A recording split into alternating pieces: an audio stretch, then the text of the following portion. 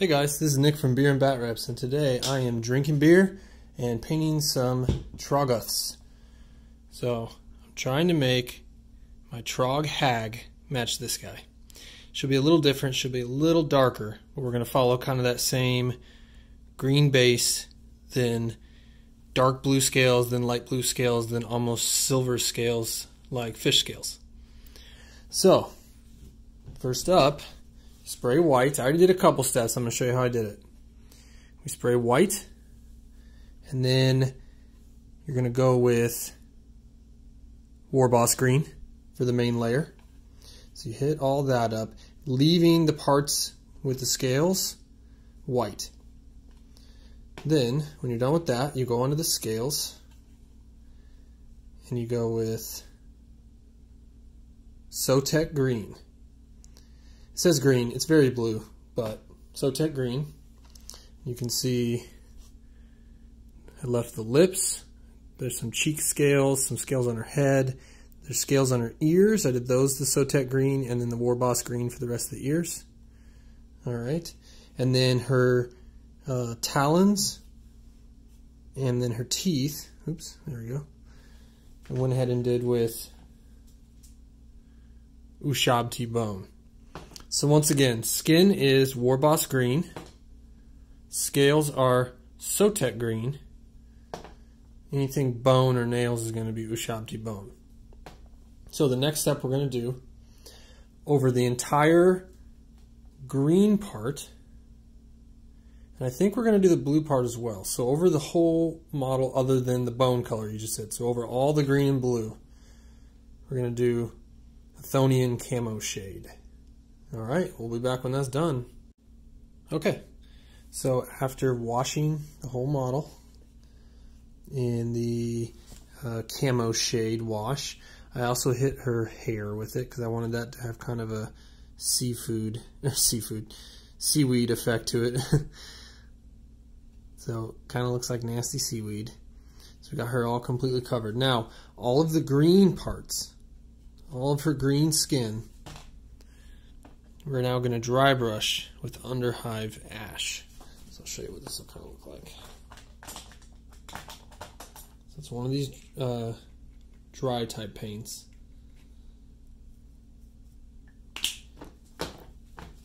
Okay.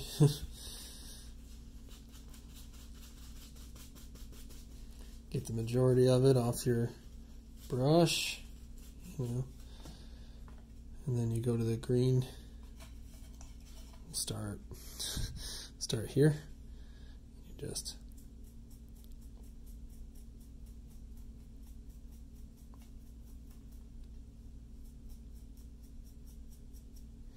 it's not going to seem like much at first, but you just hit all these raised areas.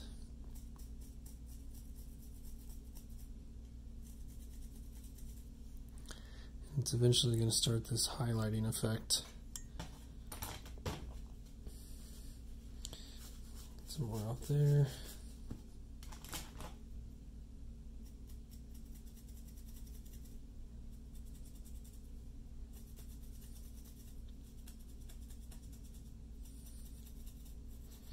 Like I said, it's going to be subtle, but like when you see the highlights right here, as opposed to this side, you'll notice. So we're going to do all the green like that. We'll be back when that's done. So now you can see the highlighting on all these raised areas. So next we're going to do the exact same thing, dry brushing, but we're going to do it on these brown, and we're going to do it, or on the blue, and we're going to do it with Temple Guard blue. And that's a really bright blue. So the exact same method, you dab it all off as much as possible, and then you dry brush on all these blue areas. And we'll be back after she's all dry brushed. So all those highlights are on there, on the arms. Come on, focus. On her nasty face. Yeah, on her face. Her body. So we got the lighter blue dry brushed on there over the darker blue. Alright, so the next step is in the center of the scales on each part, but maybe not the whole thing, but you know, go a little lighter on it. Believe it or not, we're going to do Necron Compound dry brush. And the reason we go to that silver is because when it goes over the blue, you end up with fish scales. If you've ever gone fishing or seen a real fish up close when you pull it out, it definitely has this like shiny, almost metallic color over the green or blue. So we'll be back after that. It's looking pretty good so far, guys. So now the scales have that nice silver dry brushed over the blue, and it just gives her a real fishy fish scale look. I went ahead and also did Recklin Flesh Shade over her teeth and toenails. I always like to do that over the Ushabti bone to get that nice reddish bone look for the nasty teeth. The next step is you take that same Ushabti bone and you look for any bones, skulls, rib cages in her nasty bag of sad people who've been captured. The next thing we're going to do is also in this bag, you're going to look for anything made of metal. If you look close, there's all kinds of axes and swords in there. So anything made of metal that we find, we're going to do Lead Belcher. After that, we're going to also then take your favorite brown, whether that's Mornfang brown or Doombowl brown, and just find anything made of wood. There's a couple treasure chests in there, maybe some shafts for spears in there. You're going to hit that. And then when that's done, we're going to take Agrax Earthshade and just cover the whole bag. So you're just going to really soak the whole bag in Agrax Earthshade after that. And we'll be back to show you how that looks.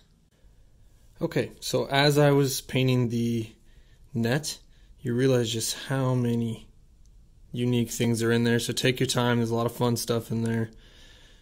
Armor plates, helmets, there's a treasure chest, lots of bones. And then I realized this squid, these tentacles are popping up everywhere. So I chose, for that, I chose Fire Dragon Bright. A pink would also be good. A blue or a yellow would also look good on that, just to be different from the green and blue. But yeah, I just went ahead and did Fire Dragon Bright on all the tentacles. And then once I had picked out every little thing that I wanted to be painted differently, I then just soaked the whole thing in Agrax Earthshade.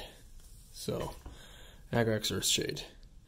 And that pretty much just makes the net look great, muddy, gnarly. So she's coming along. She's almost there, guys. So the next thing we're going to do is the staff. And if you have seen my Rotigus painting tutorial, it's going to be the same as his staff. So that's the way I like it. We're going to do Rhinox Hide. That real dark brown.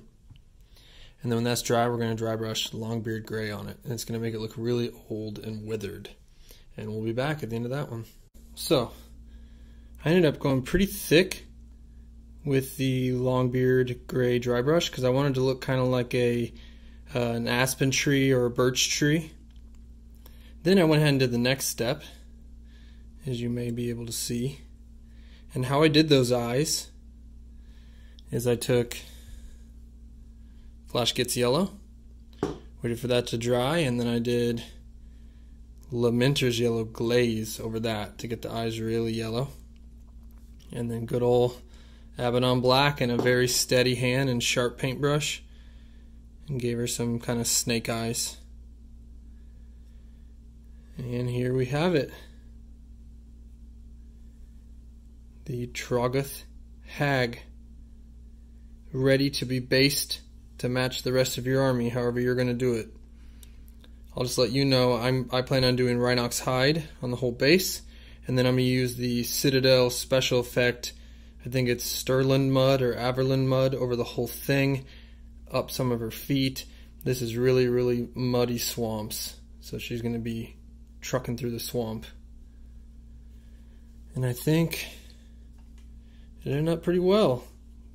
I set out to try to match what I painted like 2 years ago and didn't write down what it was. She's a little more green than he is, but that's okay. She got the fish scales. She got her net of nasty stuff. She is ugly. But honestly, I paint a lot of Troggoths and I paint a lot of Nurgle, so I'm used to painting very, very ugly things. This is Nick from Beer and Bat Reps. Hopefully this helps a little bit. I'm going to get her on the table soon. Thank you for liking, watching, subscribing, telling your friends, following along, drinking beer with me. We'll see you guys soon. Thanks.